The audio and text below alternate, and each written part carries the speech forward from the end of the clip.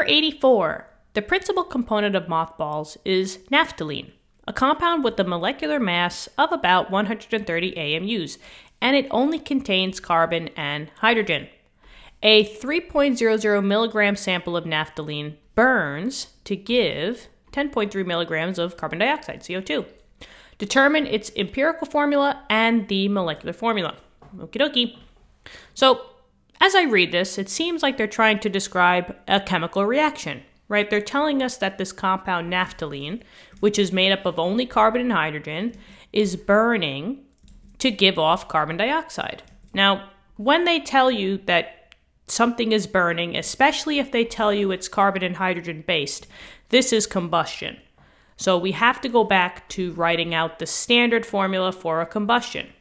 The standard formula for combustion is always a carbon mixed with hydrogen, so it's called a hydrocarbon. And that compound is always in the presence of oxygen. And when those two come together, the burning happens and you will produce carbon dioxide and water. Now, we don't really know what the compound is. They only told us that it was just carbon and just hydrogen. So I'm just going to label my compound as CX, because I don't know how many carbons I have, and HY. I don't know how many hydrogens I have. So I can't really balance this equation because I don't know how many carbons I have or how many hydrogens I have. But I have some starting materials. They told us that this was basically a 3 milligram sample. So I'm going to put this. And they're telling us that it gives off 10 milligrams of CO2. Okay. So, how are we going to figure this out? Well, there's a little law in chemistry that's called law of conservation of mass.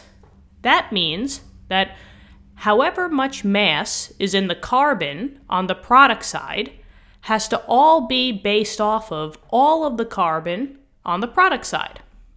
On the reactant side. And the same thing goes for any other element. So all of the hydrogen that was made in the water is coming from the hydrogen that was from the naphthalene, right? Naphthalene? Yeah. So basically what we can do is we can find out, because they told us how much CO2 was made, I can find out how much individual carbon was made. And I can say that's how much carbon I have in my naphthalene compound. So basically, with this type of question, the first thing you have to find out is, if you want to do grams, which I always love to do grams, we need to find out the grams of the carbon and the grams of the hydrogen independently. Okay? So aka one at a time. Now, the first thing is that these are both in milligrams. So I would just take it out of milligrams just because I like to work with grams. So milligrams to grams, remember, you're just going to divide by 1,000. So 3 divided by 1,000 and 10.3 divided by 1,000. So let's just write that down. So I get 0.003 grams for this, and maybe, you know what, maybe I'll just put that in scientific notation just to keep the sig figs. I mean, me personally, I don't really care about sig figs, but... So I have 1, 2, 3, so -3 grams. And then, let's see, this one I'll just keep it as 0.0103 grams. Okay, so from the carbon dioxide, I'm going to specifically find out how much carbon I have by doing my dimensional analysis, by doing my stoichiometry that we've been doing over and over and over again. The flow for stoichiometry is always this. And maybe I'll just bring it down here, right? Okay. So, we're just going to cater it to what we have. We're starting off with the CO2, and we specifically have 0.0103 grams of that. I can go to moles of CO2, and from there, I have to find out the moles of the actual carbon, and then I can find out how many grams of carbon I have. Okay, so that's my little flow here. Let's do the math. So 0.0103 grams of CO2. Use your ratio. Grams of CO2 goes on the bottom because I don't want that unit, right? Just look ahead to see where we're going. Moles of CO2 goes up on top. A gram to mole conversion of the same compound is always the periodic table. So when you're using the periodic table, you always have 1 mole. So 1 mole of CO2 is whatever CO2 is on the periodic table. Let's just figure that out. It's 44.01 grams. Cool. Let's keep going. You don't want moles of CO2 anymore. That goes on the bottom. You want moles of just C. A mole-to-mole conversion of different compounds or elements usually comes from the balanced equation, but we don't have a balanced equation because we don't know what this compound is. So I'm going to use another relationship, and that's using the compound CO2 itself. So you say to yourself, okay, if I have 1 whole CO2, how many carbons are in the 1 whole CO2? Yeah, there's only 1 carbon, right? So by saying there's 1 whole CO2, 1 CO2, there's 1 carbon, and that's where the 1 goes on the carbon. So it's a 1-to-1 relationship. And then that cancels out. Now we just got to go to grams of carbon. So mole of C on the bottom, gram of C up top. This is going back to the periodic table, right? The PT. 1 mole of carbon equals 12.01 grams. And now I can just find out how many grams of carbon. So let's see it. 0.0103 divided by 44.01 times 12.01. I get 0.0028. And I'll say 0.281. And that's grams of C. So we found out how many grams of carbon I have. So in this whole compound, the grams of carbon is specifically 0.00281 grams. But now here's the thing. How are we going to find out the total grams of hydrogen? Well, if the compound is just C and H, and the whole thing is 3 times 10 to the negative 3rd grams, right? And we know the carbon, we can use subtraction to just find out how many hydrogens, right? Because the total of this, if I add these two together, that should equal the 3.000 times 10 to the negative 3 grams, right? The whole sample. So I'm just going to take the 3 times 10 to the negative 3 and subtract 0.00281. And I get a very, very small amount of hydrogen. But still, it's hydrogen. 1.9 times 10 to the negative 4th grams. Okay. Now, pause the video if you want, because we have more work to do. All of this basically has to go bye-bye, okay? So it's got to go, unfortunately, and there it goes. Bye. It was fun. Now, there's a couple of things that we can also get rid of. Since we know the individual components of this naphthalene compound, I can kind of get rid of this balanced equation. So to give me even more room, I'm just going to get rid of all of this information. So, whoop. Okay, let's just erase this. Goodbye, goodbye. And this should still be, okay. Now, the only thing left is basically we just know the grams of carbon and we just know the grams of hydrogen. We have to go and get the empirical formula and the molecular formula using this amount of information. We've done this already in Chapter 3. So go back to Chapter 3 if you want, more practice with empirical and molecular formulas, but maybe you remember this flow diagram, right? This was how we went from basically if we went all the way from percent, but the end result was empirical formula and molecular formula. In this case, we're starting here. So I don't really need this first part. I already have the grams of my individual components.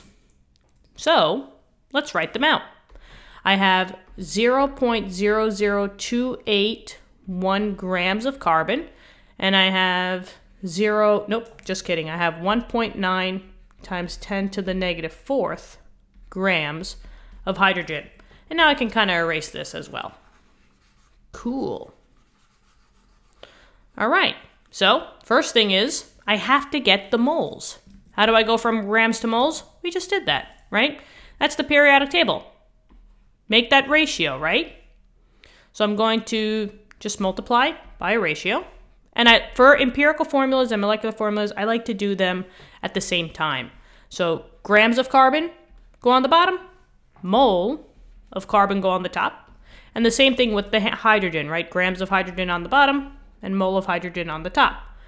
What are going to be the numbers? Well, it's going to be the periodic table. And remember, if you're using the periodic table, it's always 1 mole. So 1 mole of carbon and 1 mole of hydrogen. On the periodic table, carbon is 12.01 and hydrogen is 1.008, but it's basically 1.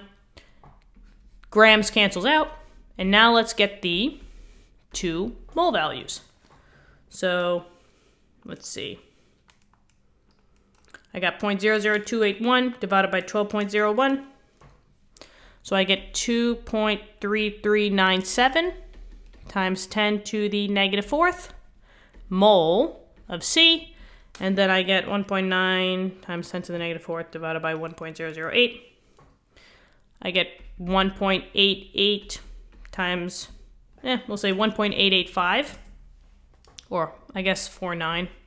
Doesn't really matter. Times 10 to the negative 4 mole of H. Okay. Now the next step is to go from moles to a mole ratio. Well, in order to know what a mole ratio is, just think about what an empirical formula is. An empirical formula is always the most simplified compound in which you have the lowest number of subscripts possible. It's the lowest amount of ratio, right? So keep that low idea, small, low, right? What you're going to do is you're just going to look at the 2 numbers that you have, and you're going to divide both of them by the lower number to get the lowest ratio. So 2.3397 times 10 to the negative fourth and 1.8849 times 10 to the negative fourth seems like this one is smaller. So I'm going to divide each one by this.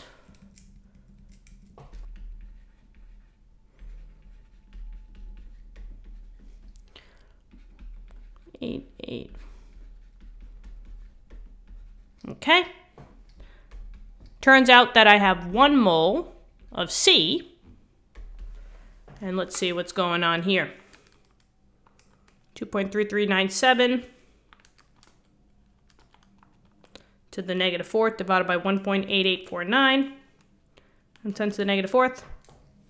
I get roughly 1.25 moles of H. Oop, hold on.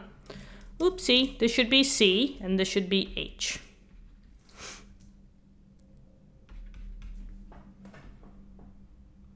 Okay. Now I just want to make sure that looks like all the math is good. All right. Now, unfortunately, at this stage of the game, we need to have whole numbers. Now, I know that in the calculator, this would come out to 1.24 something, but I try to think of it in terms of fractions, and the closest fraction would be a 0.25, because I know that that equals to 1/4. But don't worry, you could use either number if you want. But the whole thing is that we need to have a whole number here. So we have to start multiplying by numbers in order for this number to turn into a whole number, meaning just 1, 2, 3, 4, or 5. So I'm going to just, guess and check. I'm going to do 1.25 times 2. And if I do that, I get 2.5. That's not a whole number. So I go to the next number, 1.25 times 3. That's 3.75. That's not it either. 1.25 times 4. So if I times this by 4, I get 5 moles of carbon. But I got to be fair. Whatever I do to this, I have to do to this. So this I would get 4 moles of hydrogen. Now finally I use these values to get me my empirical formula. So I'm just going to put that over here. Empirical formula. We'll do carbon first. Formula. So in this case it's C5 because I have 5 carbons and H4 because I have 4 hydrogens. So there's the one answer. My empirical formula is C5H4. Now we just have to find the molecular formula. Well, to go from an empirical formula to a molecular formula, I basically have to take the molecular mass that they gave me and divide by the empirical mass. So maybe I'll just say molecular mass divide by empirical mass. Now they gave me the molecular mass. They told me that it was 130 AMU. Doesn't matter if you use 130 AMU or grams per mole, but I'm going to take that number and I'm dividing it by what this would be on the periodic table. So this is just basically finding the molar mass of C5H4. So let's see, we got 12.01 times 5. Add that to 4 hydrogens. So I get roughly 64.082. So I'm going to divide the two of them. And let's see, I get 130 divided by that. And I get basically a whole number, or you try to get a whole number here, of 2. Now what does this 2 represent? That means that the molecular formula would be 2 times greater than the empirical formula. So all of these little subscripts, specifically the 5 and the 4, you have to multiply by 2. That's all you got to do. So it would be C, and I'll maybe put it down here, C 5 times 2 is 10, and then H 4 times 2 is 8. And that is your molecular formula. Whew. Crazy question this one was. I'm kind of like tongue-tied. I need a glass of water after this. But I really hope that this helped you, okay? Please let me know in the comments, all right? And if you want to help us out, please hit the subscribe button. That would mean the world to me. Thank you so much, and I'll see you in future lessons. Have an awesome day. Bye-bye.